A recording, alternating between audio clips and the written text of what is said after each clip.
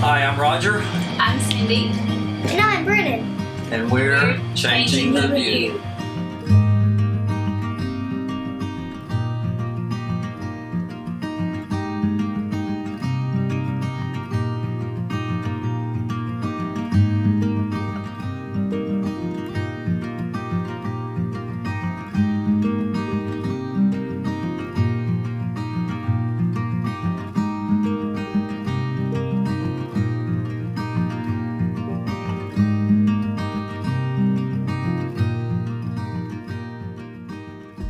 Hey guys, welcome back to Changing the View. Today we're in the beautiful state of Utah. We have been trying now for 2 or 3 weeks to get a video together, but with Brennan's schoolwork and us being the teachers, it's been a little difficult to get that done. So we're about 4 or 5 weeks from our last video. Our last video was in Crater Lake National Park in Oregon. Beautiful, beautiful place. Make sure you check out that video on Marks and Parks with Brennan. All these places that we're going to be naming in the video are visits. We feature these places on another website or another YouTube channel, Marks and Parks with Brennan. We'll have that link posted at the end of this video. Make sure you check that out if you haven't. But when we left Crater Lake, we went to the Oregon coast. Everyone said make sure that you don't miss the Oregon coast. It was beautiful. A lot different than the coast that we're used to seeing, just white sandy beaches back where we are. And with the Oregon coast, it was quite a bit different. Make sure you go and check that out.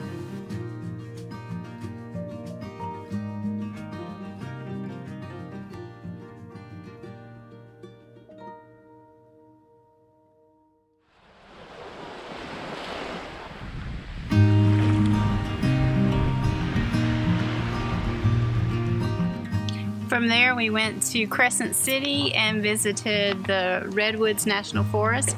We had some special visitors come for that one, and we would like for you to check out that video as well on Marks and Parks.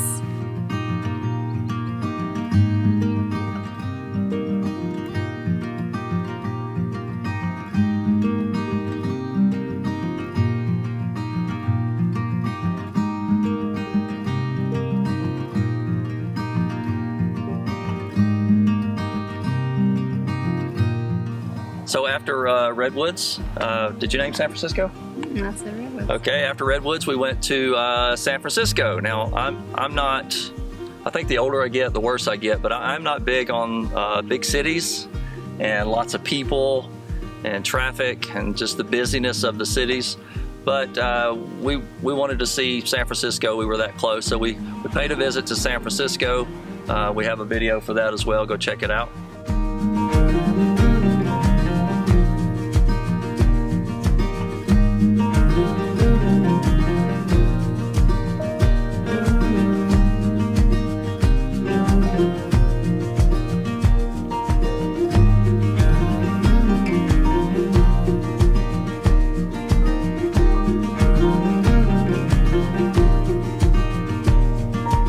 From there we drove to Groveland, California, where we visited Yosemite National Park.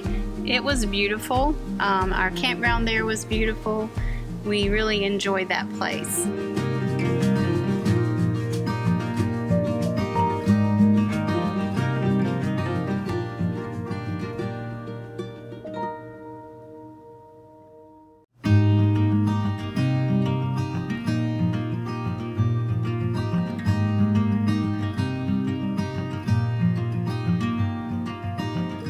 Next was Sequoia National Park. Beautiful, a little different than the Redwoods. Larger, I think. Sequoia had many different things that we did not take the time to see. If we go back, we will. We only knew about the large trees, so that was what we were there to see. We spent our day visiting 2 of the groves in Sequoia and Kings Canyon National Park. And then we attended a ranger presentation where we learned that there was so much more that the park had to offer. So there are many things we could do if we go back. Personally, I enjoyed Sequoia more so than Redwood.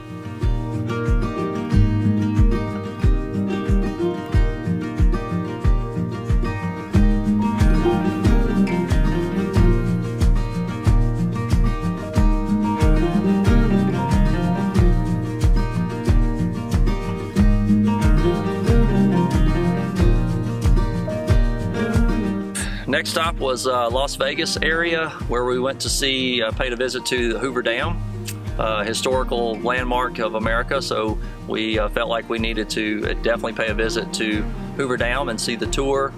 And while we were in the area, we paid a visit to Las Vegas and did some family-friendly things in there. Go check that out. We had a nice surprise for Brennan.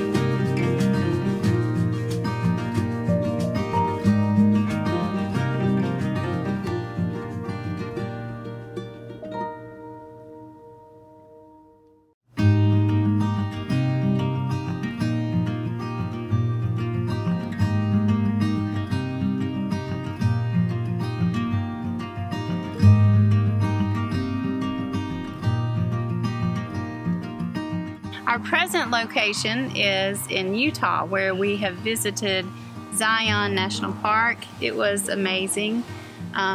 We are going to be also visiting Bryce National Park while we're in Utah. And as you can see around us, the landscape is very unique. Not what we're accustomed to seeing back home. So we've been pretty wowed by everything that we've seen so far. Okay, now we want to talk to you about the national parks. We are really encouraging people to get out and visit our national parks. This country is amazingly beautiful, and you can see a lot of that beauty just by visiting the parks where it's preserved. They're preserving it in its natural state. So before we start with our top 3, we want to let you know that none of them have disappointed us so far. Everything has been amazing. They're all beautiful in different ways. So if you can see any of them, we encourage you to get out and do that. But we did pick our top 3, and when we did it, we thought about if we were going to take our families to visit 3 parks and we only had time for 3, which 3 would we visit? Now, remember, we've only visited 12 so far. So out of the 12 that we visited, our top 3 would be Yellowstone National Park would be number 1, I think, for both of us. And I think the main reason for Yellowstone is its diversity. It's very unique in its hydrothermal features, the geysers, the mud pools, the hot springs. I think I remember correctly, it's the largest collection of those in the world. So that's amazing in and of itself. It's a super volcano. That was pretty cool. And we saw so much wildlife in Yellowstone. We were amazed by the animals that we were able to see while we were there. Yeah, wildlife is abundant. It's a very large park. So if you decide to visit Yellowstone, you should definitely block off a week. 4 to 5 days is what I would recommend to see the whole park. But yeah, Yellowstone is incredible. It's amazing. It has to be number 1. It was the first national park. So what was number 2? Number 2 is Grand Teton. I love Grand Teton. I thought that the beauty was just breathtaking. Another plus for me is that you can view from the valley. Because as much as I love seeing all the beautiful mountains, I am afraid of heights. So I get really nervous on these mountain roads, and we have seen so many mountains on our trip so far, so I've been nervous a lot of the time. But at Grand Teton, you can visit and view from the valley. It's actually a very beautiful sight. It's not as big as Yellowstone, so it's not going to take as much time.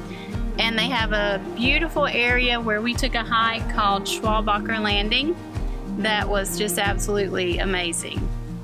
You want to add any to that? I enjoyed, like she said, with a lot of the mountains, a lot of winding roads, very tight roads. So this was a nice break for me because it was in the valley. It was wide open areas, nice straight roads to drive. So that was kind of nice for me as well. And just know that, like we said in the beginning, every national park is beautiful, and they're all unique in their own way. They're different. So while Yellowstone is extremely beautiful and vast and incredible, Grand Teton's beauty is amazing as well, but in a different way. So yeah, we really enjoyed Grand Tetons. That would be number 2 for us. Number 3? Number 3 is Glacier.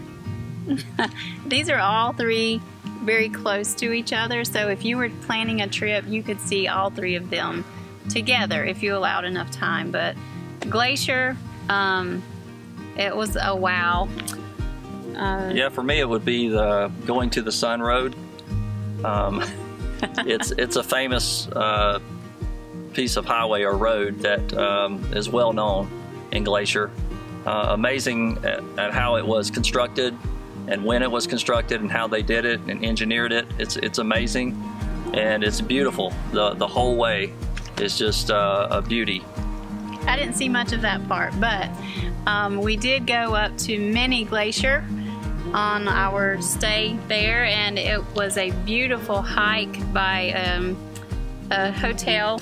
On this hike was probably one of the prettiest views that we've seen. We've seen many, but this would be in the top 10 definitely of the sights that we've seen, that we were just in awe of the beauty. Now we're going to tell you about our 3 favorite campgrounds so far.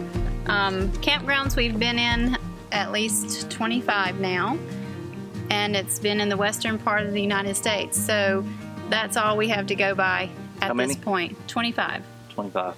So 10,000 miles, 13 states, 12 national parks, 25 campgrounds, right? Right, okay. That's right.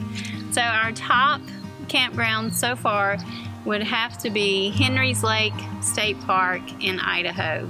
Which was a surprise. And that was a surprise. We weren't planning to go there. It was something that, I can't remember how it came up, but we did end up getting 2 nights there. The scenery around the state park is absolutely amazing. The wildlife that you can see there is incredible. It was spacious and clean, and we loved everything about it. Very close to the west entrance of Yellowstone. Yes, so it would be very convenient if you were going to visit Yellowstone to stay at Henry's Lake State Park. Number 2? What was number 2? It's where we are now. Yeah, this one was a pleasant surprise. What's the name of it again? Zion River Resort. Zion River Resort. It's about 13 or so miles from the entrance of Zion National Park. But this campground is probably the most up-to-date that we've been in. It's very clean, very spacious sites. All your pads are concrete, and you either have gravel or grass for your living outdoor area. It has very nice accommodations and amenities. Nice pool, probably the best gift shop we've seen, very reasonably priced. Just extremely clean, nice park. It's been very enjoyable. And our 3rd favorite would be Yosemite Lakes in Groveland, California. That is actually one of our 1,000 Trails campgrounds. We spent 10 nights there. The campground was not as spacious between the sites, but we were located on a creek. They had putt-putt golf. They had really nice amenities with the playroom, the game room. They had a camp store that was located conveniently to the campground. Probably the best feature is the water. Yeah, the water. The creek where you can camp right on the creek. Now, the only downside is that you don't have a cell phone while you're there. So we were 10 days without a cell phone. They did have Wi-Fi that you could purchase. We purchased the Wi-Fi because we teach online, and we were able to text while we were there, but no cell phone, no cellular service. The last thing we want to do is give a few recommendations. We have only been on the road since the end of May or beginning of June, and so I'm sure there's more full-timers out there who can make more recommendations, but we wanted to tell you some things that we've come across that we would like to recommend for anyone who's planning on the RV life. Number 1? Gypsy Guide is an app that you can get on your smartphone, and they offer a guide, a GPS service. It doesn't use your cellular data, and it's commentary as you drive through the national parks. Very informative.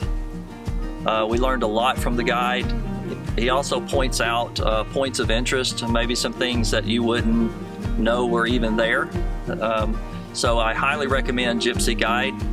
It is offered for many of the national parks that you visit. And that would be something that you don't have to be a full-time RVer to enjoy. If you're going to see a national park, you can use that app. It's like having your own tour guide right in the car with you. Yeah, you just turn it on as you drive on the path.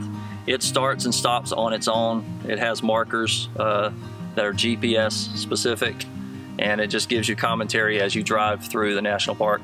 It is a paid app, but it's relatively cheap. It averages about $5 per national park. Worth it. Our next recommendation would be Thousand Trails. We have saved a lot of money on this trip using the Thousand Trails campground. You pay a fee. You can pay an annual fee and use it for 1 year. With the program that we're in, you're limited, so you couldn't stay there like an entire month. But as long as you're moving from campground to campground and you leave a week in between, you can use the Thousand Trails campgrounds and you don't pay anything else. You've paid that one-time fee for the year. So that has saved us a lot of money. We haven't found any that we would not stay in. They've all been suitable for our needs and saved us money. Another thing is Campendium. This would be, she does most of the booking for the campground, so this is her area. So Campendium is an app that you can check out the Wi-Fi at a campground, which is something we need, and you can check out the cell phone signal for your specific carrier. So we are Verizon customers. We use Verizon, so I always make sure that there's a good Verizon signal or good Wi-Fi that's available so that we can teach online. We also use Campground Reviews for that. Both of those are very helpful when you're looking for that, and they give you information about the campground even more than just the Wi-Fi accessibility. It gives you reviews of the campground, what other people have experienced there. And the next one is definitely yours. Okay, what is it? Facebook groups. Okay, I would recommend using your social media to your advantage. Like Facebook, for example, there are many groups that will fit into your hobby or your special interest. For us, it was camping. I joined a lot of groups. The Grand Design, which is the makers of our RV. So I joined Grand Design groups, full-time RVers, people who are traveling. I connect with them on Instagram and YouTube channels. I learned a ton from watching YouTube, watching full-timers, watching videos about RVs and how they work and how to maintain RVs. Just tons of helpful advice and tips and useful information found from social media. So definitely I encourage you, whatever your interest may be, check out social media and learn from others. So if you have any questions about anything we've talked about, if you want more details, feel free to comment on this video or send us a message on Facebook. We're happy to address that in a future video, or we can respond to you personally. We can be more specific if we know what you're wanting us to talk about. You could also give us some ideas of what you would like to see in our next video. We would appreciate that. Also, check out MarksNParks with Brennan.